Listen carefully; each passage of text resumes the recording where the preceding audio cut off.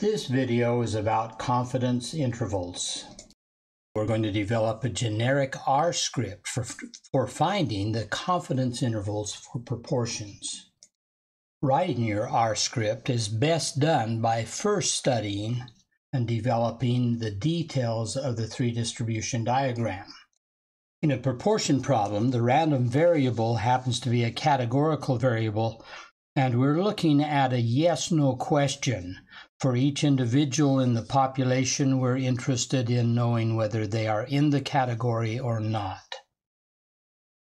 So the population parameter is the proportion of the population that are yeses. To understand what that P is, we take a sample of size n. In that sample, there is a certain number of them that are yeses. So we could calculate the P hat for that particular sample.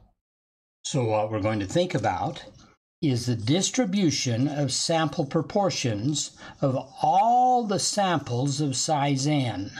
So we're thinking about, although we won't do it, we're thinking about looking at every single possible sample from this population of size n, and we calculate the proportion for each of those. Now, in each case, that proportion will be referenced as P hat, and it will be calculated as the number of successes divided by the size of the sample. It is known that under pretty mild conditions, this distribution of sample proportions will be normally distributed. Not only that, the mean of this distribution of sample proportions will be equal to the proportion of the original population. The standard deviation will be equal to the square root of P, the original proportion in this population, times Q. You see, P is the probability of success, if you picked one at random. Q is the probability of failure and is always equal to 1 minus P. So it's going to be the square root of P times Q divided by N. That's going to be the standard deviation of the distribution of these sample proportions. Since this is a normal distribution, it can be converted to a standard normal distribution. These can be converted to z-scores, and z-scores are always calculated the same way. We wanted to find the z-score of a particular P hat. We would take P hat minus the mean of the population that we're in. What that's doing is telling how far P hat is away from the mean. And all of that is divided by this standard deviation. So literally, the z-score is telling how many standard deviations a particular value is away from the mean. In a confidence interval problem, we're interested in building an interval that we have a certain level of confidence that that interval contains the population mean. First piece of information will be the confidence level. For this example, let's say that the confidence level is 90%. Enough information needs to be provided to find the P hat of our particular sample. Suppose that we're looking at a sample that has 200 individuals in it with 85 successes. From that information, we can do some calculations. For example, P hat will be the number of successes in the sample divided by the size of the sample. Now turn your attention to the standard normal distribution. We want to find a z-value so that 90% of the population, we're looking for a z-value so that 90% of the population is between a minus z and z. We learned how to do that kind of a problem in Chapter 6.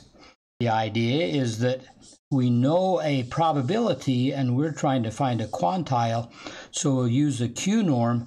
What we need to know then is what the probability is below the particular z-value that we're looking for.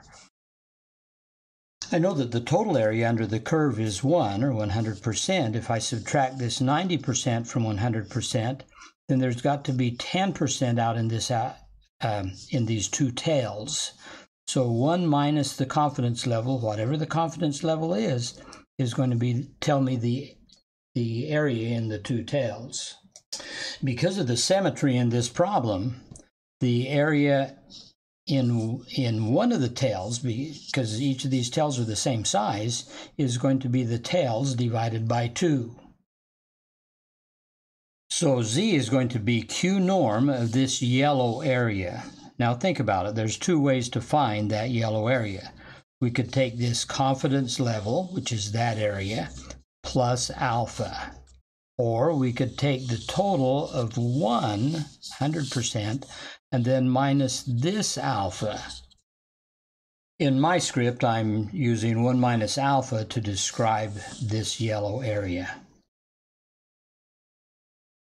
Now, I'd like to know what that distance is from the mean up to Z when it's moved back up here. To do that, I will need to know what this standard deviation is. Unfortunately, I can't find that standard deviation because I don't know what P is and I don't know what Q is. However, I could approximate it by using P hat and Q hat. I've already calculated P hat in my script, so I'll need to calculate P hat, and then I'll be able to get this approximation, which we will call a standard error. So Q hat is just 1 minus P hat. And then our standard error is going to be the square root of P hat times Q hat divided by N. Now, when we move this distance back up to here and measure it in P hats instead of standard deviations, we're going to call that a margin of error. The margin of error is simply that Z value, which tells how many standard deviations I need to be away from the mean, times that standard error that we've calculated, which is our best approximation for the standard deviation up here. So it's the number of standard deviations away times the standard deviation. That's the margin of error. Now we're finally ready to build our interval. The lower bound for our interval will be P hat minus the margin of error. The upper bound for our interval will be P hat plus the margin of error. Now, why that gives us a 90% confidence that we actually have the population mean in there, well, that'll be discussed in another video. But this R script is kind of a generic R script for finding the confidence interval in a proportion problem.